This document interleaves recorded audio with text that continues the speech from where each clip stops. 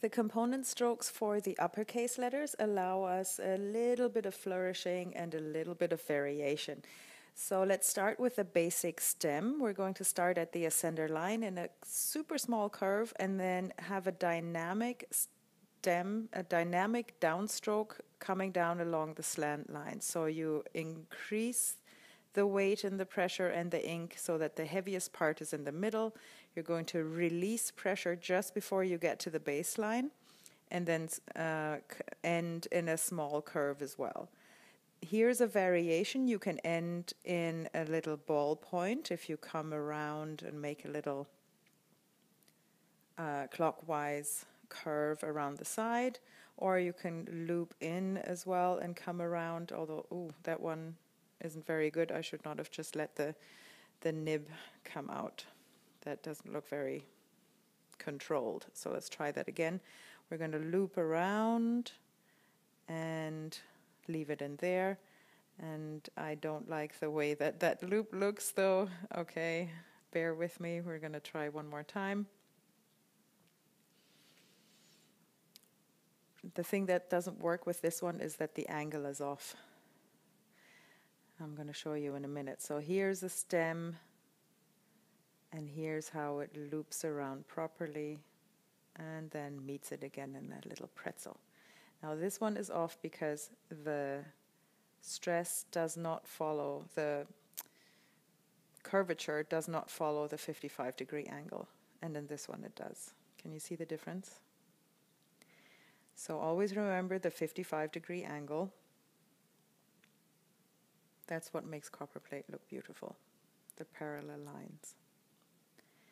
So there's a basic stem downstroke. And here's a basic stem upstroke, which we're going to need for letters like the A and the N, which we start at the baseline in a ever so slightly curve and then bring the nib up straight along the slant line up to the ascender space.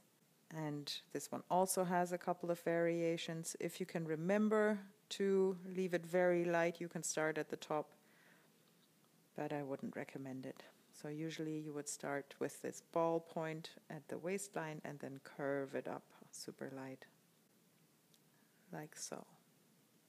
You can add a little bracket, like this one. And I think we're going to leave it here. I don't want to confuse you with too much flourishing, so it's better to learn the basic forms first and then add the flourishing as you get a little more comfortable in your practice. The next shape is going to be another dynamic downstroke, so starting light, increasing pressure in the center, and then finishing light again, but this one is going to be a little more vertical. This one is not going to follow the slant line so much because this is the line that we're going to need for our V's, our W's, and our N's. And I'm going to explain why that is when we get to those letters.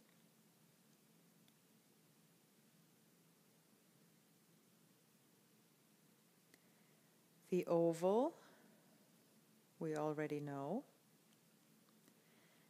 And it's basically the same shape in the uppercase letters as well, perhaps a little rounder. It has a little more width, and the O letter actually kind of curves inward like that. So you go up, over, thickest part in the middle, up, over, and then mirror a little thicker part there as well. That one, you see how that wasn't really round? The downstroke is a little too straight.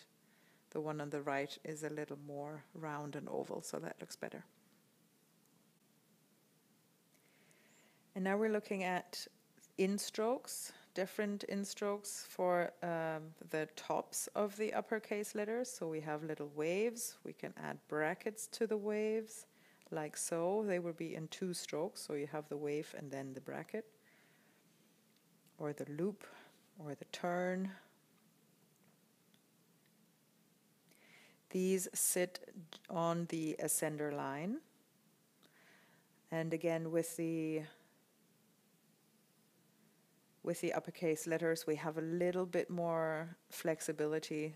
So I like to make the uppercase letters a little more dramatic. So I like to go above the ascender line as well.